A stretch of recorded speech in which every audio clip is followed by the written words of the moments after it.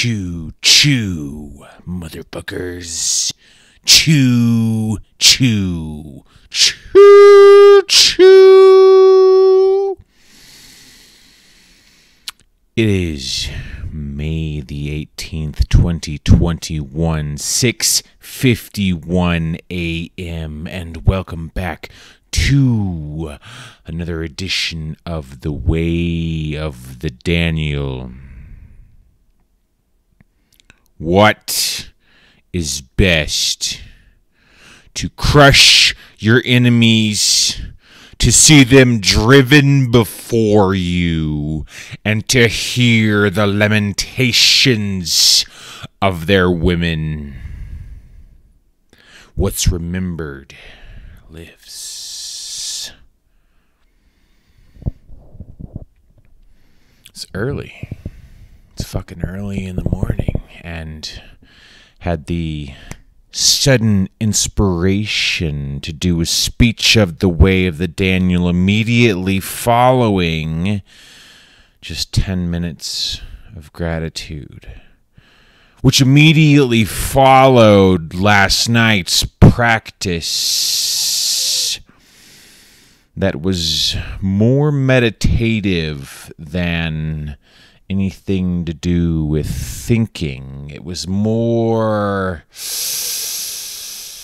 meditative perception preparation.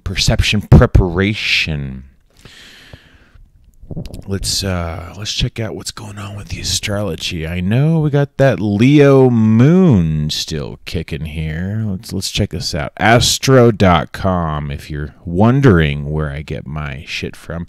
And I realized that in past couple of videos I've talked about the planetary alignments and haven't really said what they mean. And if you don't really follow astrology, then a lot of that shit doesn't make sense unless you really get into what they mean. Gotta watch out so I don't singe my hairs. Yeah, we got the moon in Leo. We're still approaching the first quarter moon. That means when the moon is at a 90-degree angle to the sun as it's on its journey to make a full moon.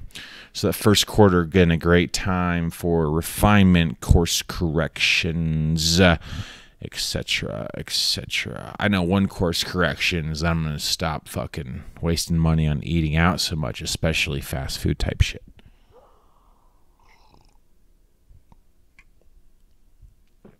We got, here's an interesting one. Venus and Gemini, 11 degrees. It's coming up to trine with Saturn, so we'll have to check out and see what's up with that. Trines are usually harmonious, beneficial energies, although trine with Saturn, I mean, at the very least, that could be something of like, we don't see Saturnian things as bad. Perhaps discipline takes on a healthier glow, especially with Saturn in Aquarius, and we're seeing things in more advanced, new ways.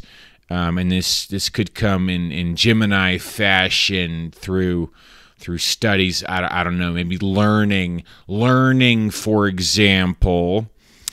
And communication, for example, could take on a more orderly, disciplined, structured way that is also beautiful and harmonious. So that's an example of interpreting the stars as they come, and that's going to come in the next couple days. Venus trine Saturn.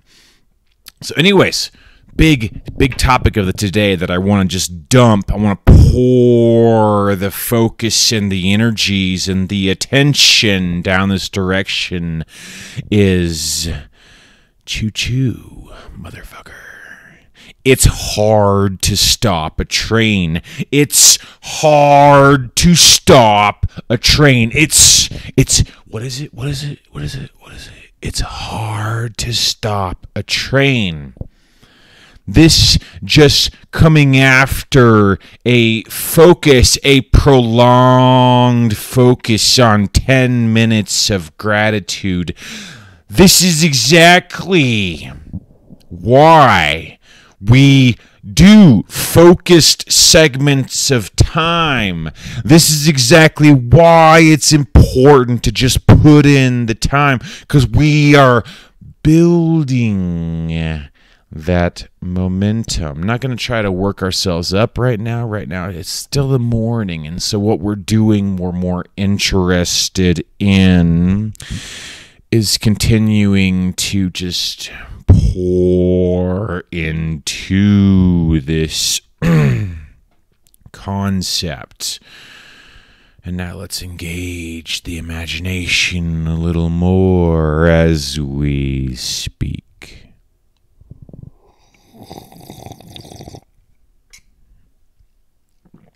It's hard to stop a train. This is again why when something haven't investigated this arena yet in the environment that triggers, I'm going to use that word because it's a real word back before people became giant fucking pussies.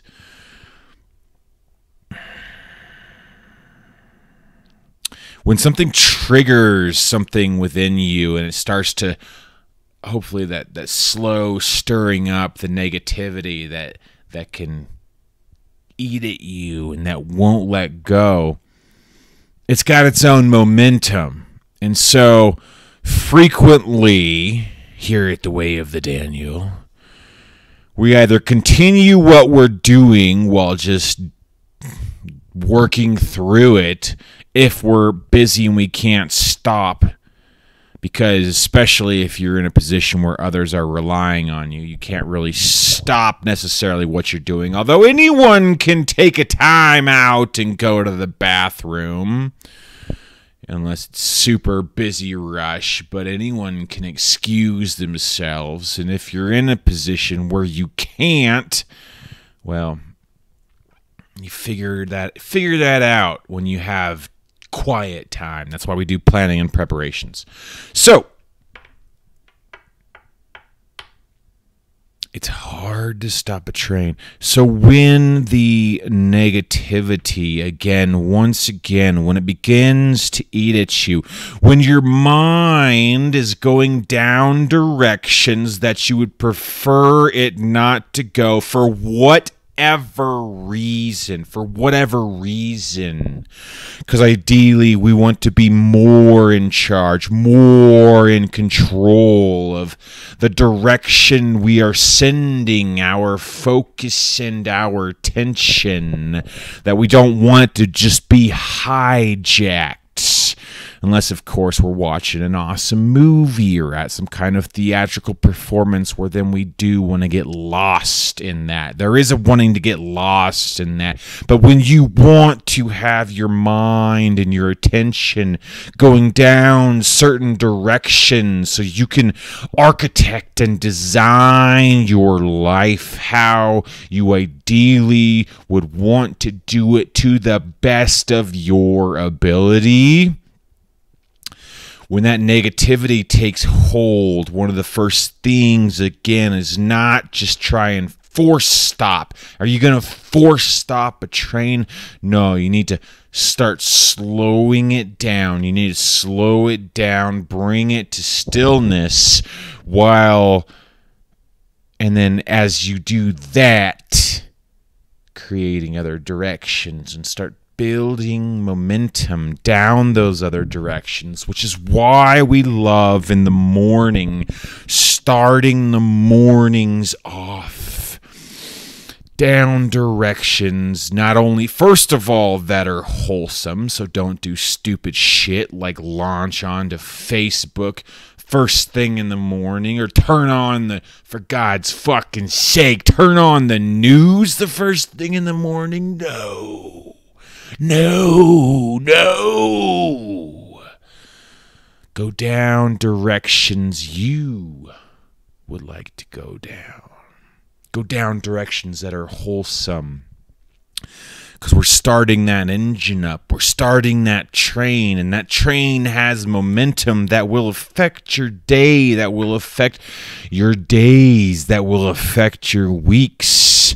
that will make the work you do not only easier, make it less painful, less difficult, unless you like difficult. It's already fucking difficult enough as it is. Let's not make it more difficult. Make it more in depth. Make it more meaningful. It's hard to stop a train. It's hard to stop a train, and we're going to continue to take this. We love this phrase. Didn't come from us, came from some kind of advertisement, Trane. But here's the thing about advertisers, even though they're fucking brainwashing you to buy shit you don't need, they're really great at coming up with slogans. So, because that's what they're fucking paid to do. So we steal their slogans. We take them and we use them just like they would use you. But some people like to be used. Some people want to be used. That's that Marilyn Manson song. How's that go? Sweet dreams are made of thee. Who am I to disagree? Travel the world and the 7 seas. Everybody's looking for something.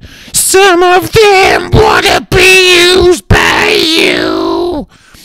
Some of them want to use you.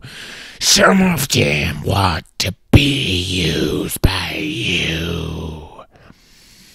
It's hard to stop a train. Build, spend the time, the segments of focus, dedicated time of attention where you say, I'm going to dedicate these 10 minutes, these 15 minutes to this realm of focus, to gratitude or whatever you want to choose.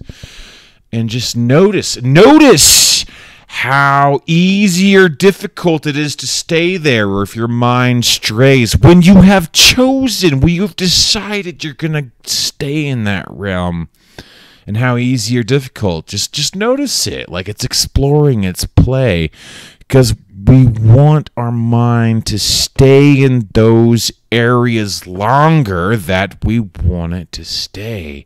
It's hard to stop a train. It's hard to stop a train.